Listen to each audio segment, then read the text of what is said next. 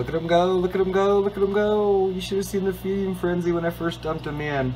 That's some of the inhabitants of my green water, and these guys are big enough for the bettas. There, you can see some over here doing it.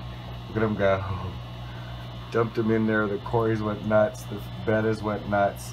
It's a little stinky tonight. I haven't had it stinky before, but it must be getting really ripe and teeming. So that's what I've been feeding the baby bettas, and I'll see if I can get a picture of them. This water is really murky because I just dumped a ton of green water in it. So it's rich and thick right now.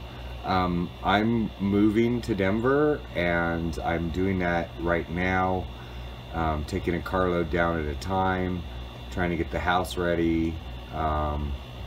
Lost electricity this weekend, so now we got something else to do before I can start moving fishes in. So I'm going to look for a job, and everybody around here is basically going to be going 3 days on.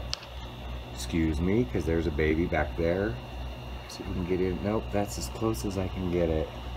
I'm going to be 3 days here, 4 days there, and hopefully driving for Lyft until I get settled in. Could make some pretty decent money if you're willing to drive a lot.